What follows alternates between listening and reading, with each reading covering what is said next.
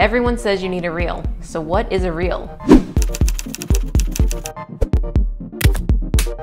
A reel is a short montage meant to show off your style and collection of work. You can have a reel for directing, acting, cinematography, editing, anything really. Reels are meant to show off your best work, so include some powerful shots, a well-delivered monologue, or a great transition. Now, I normally tell people to be kinder to themselves when it comes to self-criticism, but this is when you really want to focus on the good stuff. Not everything needs to be included. You don't need a full scene or that lengthy monologue, just the best parts of it. Cutting down can be hard because I'm sure you're proud of most of your work, but including that full scene or that lengthy monologue can actually hurt you, not help. The second your reel loses pace and slows down is when the person hiring you clicks away. What you can include is a variety of genres to show that you're not a one-trick pony. The bonus being that the visual differences of these genres can help keep your viewer engaged. Just make sure it's not jarring. Make sure you specify your role on each clip as well. Did you direct or edit this? Were you the lead actor?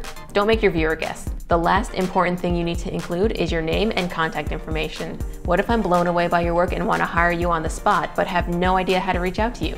Let me know what else you'd like to learn about. My name is Natalie Chau, and leave a comment if you learned something new.